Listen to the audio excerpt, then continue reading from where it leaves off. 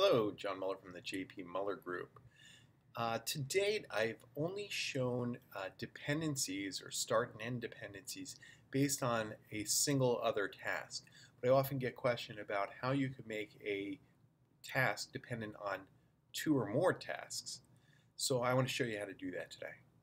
So right now I'm highlighting the start date of line 16, which is task 11.2.3. Let's say I wanted to start a day after task 17 or task 15 up here, whichever is greatest. Well, I'm simply going to use a max function. So I'm going to highlight the cell and put equals max, and I'm going to highlight the end cell for task in row 17. And I'm going to put a comma. I'm going to start adding other cells. So in this case, I want to add one other. So we'll add task 15.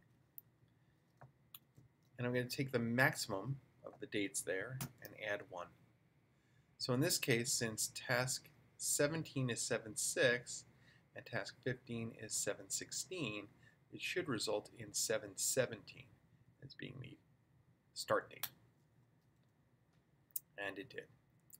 Now let's say I wanted to start when the first task starts of a couple tasks. So let's say I want to look at task 17, the start date, and I want to look at task 15, but I want to start when the earliest one starts in conjunction with it. In this case, it would be the 17th. What I would do is use the min function. And in this case, I'm going to use column O. And I'm not going to add 1 because I want to start at the same time. So I'm going to take a look at those two cells. It's going to decide which one is the least or the less or the earliest. And then it's going to start at that same time. So in this case, it should start on July 4th, Independence Day here in the US. And there you have it. One other note, you're going to see that in the dependency column, it should, and it's not, yeah, there we go. It's going to show us that min function.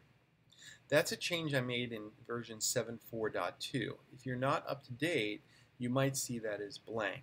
In the past, when I was collapsing rows, what we did is we hid the min and the max functions, but I've re-enabled them to support this functionality. Thanks for tuning in, and remember to subscribe.